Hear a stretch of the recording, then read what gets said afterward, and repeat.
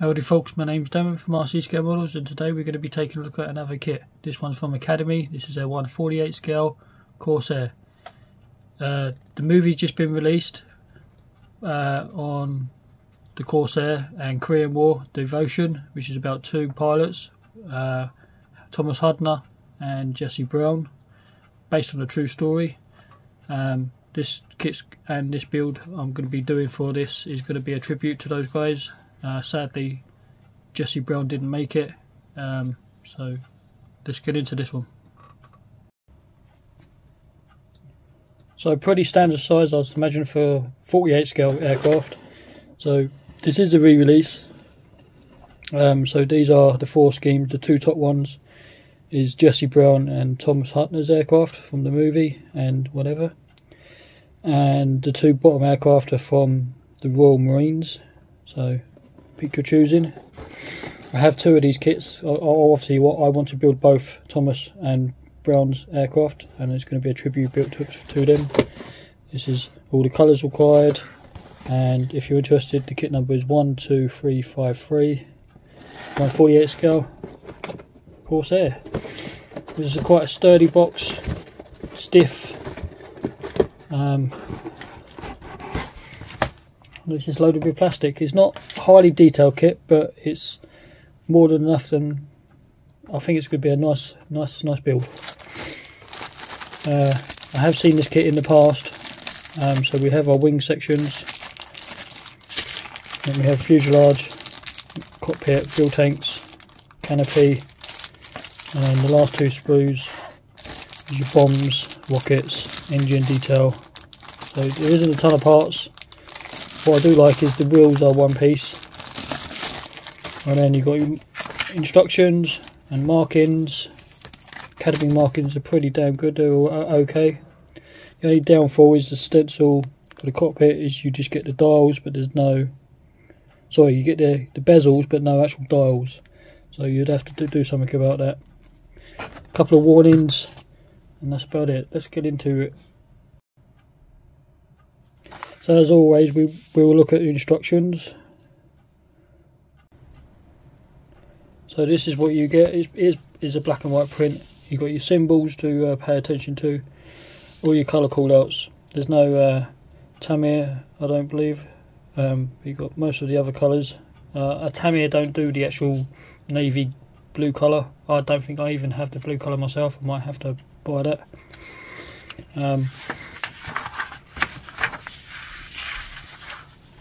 So the very first step is working with the wings and just adjusting a couple of parts.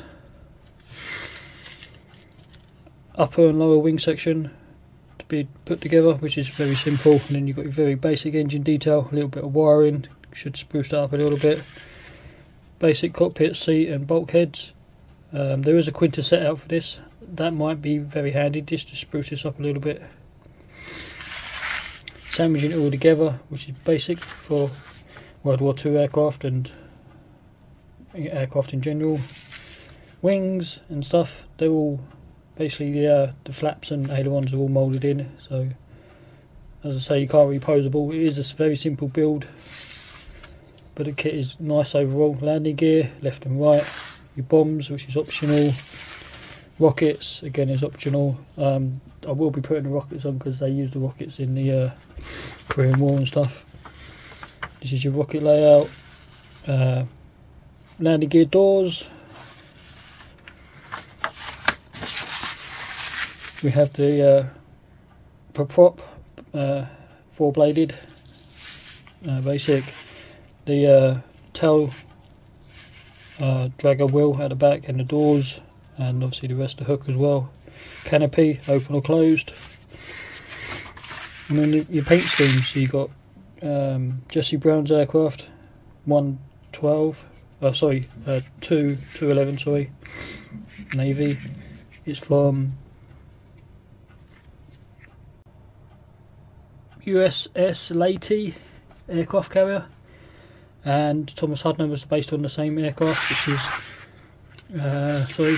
this one on the bottom here is his aircraft, which is 205 from same aircraft carrier, USS Leyte.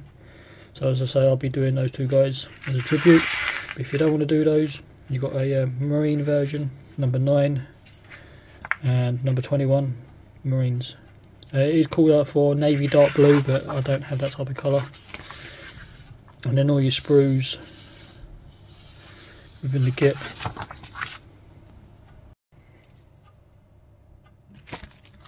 So this is the decal sheet, nicely printed, not too thick. There is a little bit of carafilm around all the numbers and letters. They are on the glossy side, but I think they will work nicely.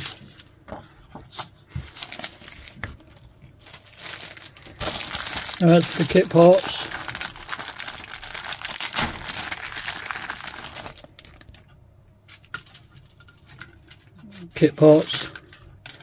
So this sprue here contains bombs and some of the rockets. So pretty good, nicely done.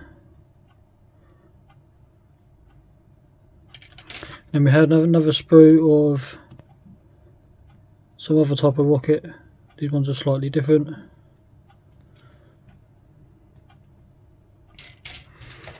And then this sprue here contains engine detail, wings, doors, one-piece wheels. There is a little bit of ejector pin on the either end, which is sadly, but they are moulded one-piece wings as well, and flaps, landing gear doors.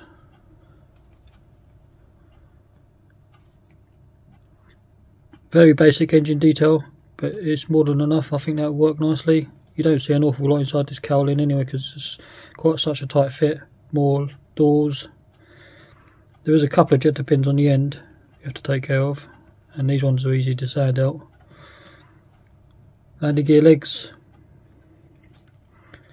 There's your pilot seat, so it will need upgrading a little bit.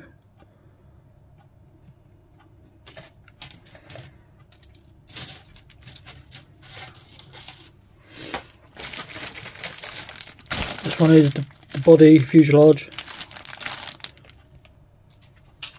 So in here as well we do get our canopy. It's nicely moulded. There is a little bit of a blur to it, but not too bad. These sprues are pretty much similar, but not quite. So fuselage, drop tanks, there's obviously 2 of those. I don't think you need 2, I'm not sure. Nice propellers and blades, 4-bladed prop, cowling, cockpit detail. So that's what you get for instrument panel. But again, it's very basic. It will need upgrading slightly. Here's your drop tank. Now your fuselage halves, the detail looks not too bad. As I say, this is no new kit or anything. This is a re-release. But it should make a nice little build. The blades, the rester hook and the tail wheel, and the other fuselage half is basically the other side. Nice kind of detail again. Again, that's the cockpit tub. We'll need sprucing up a little bit. Engine cowling and the other half of the tanks, so it's not too bad. And I'll just do a nice gull wing, upper and lower.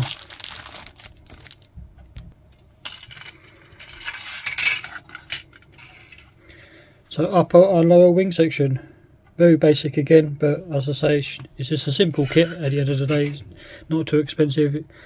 It should make a nice simple build.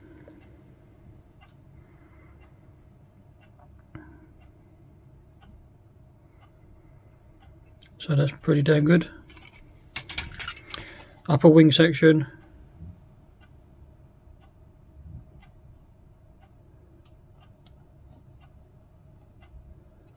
Nice. So there you are, my friends, another kit from Academy.